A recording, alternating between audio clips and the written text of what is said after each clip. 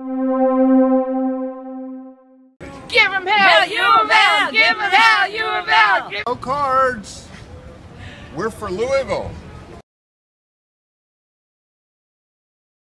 I played basketball at U of L in the dark ages, and was very involved, and she was a student. And we played punter for football. She was Yes, the quarterback. I was the receiver. She passed to me every time. And now I live in Louisville, Kentucky, and I have 2 kids and 5 grandchildren, and I'm a happy lady and grateful every day I wake up.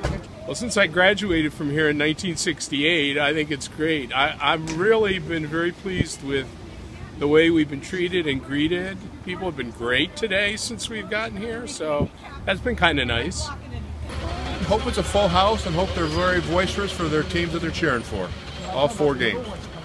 I was the mascot at U of L for 4 years. My last 2 in was the college Cardinal bird. and my first 2 in medical school. I had to drive them. In 1975, my wife and I went to the Final Four for our honeymoon, and we have been to every Final Four that U of L's been in since then.